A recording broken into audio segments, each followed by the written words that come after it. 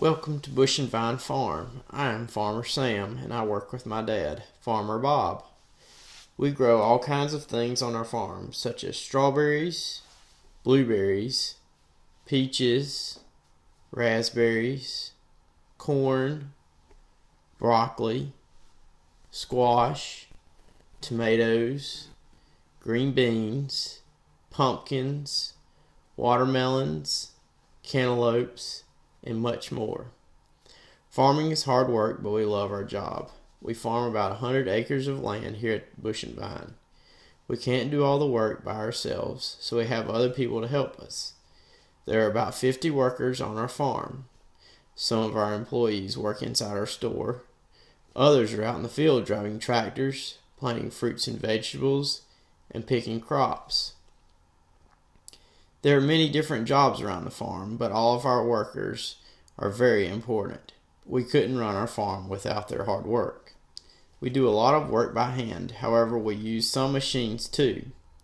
We have several tractors that we use for plowing the soil, planting crops, laying plastic in the fields, and picking fruits and vegetables. We drive trucks and gators to get around the farm quickly. We also have a combine that we use for harvesting oats. Farming is not easy. We work long hours. We get to work early in the morning and often leave after the sun has gone down.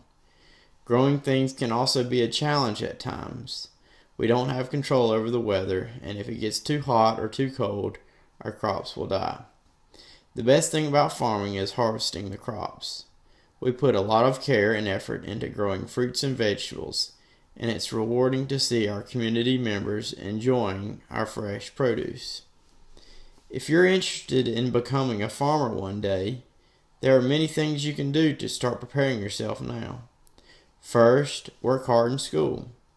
Math, science, reading, and Spanish are all very important in farming. When you get older, you can go to college to learn more about farming and operating a business. Right now, you can also learn about growing things by reading books and starting your own garden at home. I hope you've enjoyed learning a little bit about Bush and Vine Farm and what it's like to be a farmer.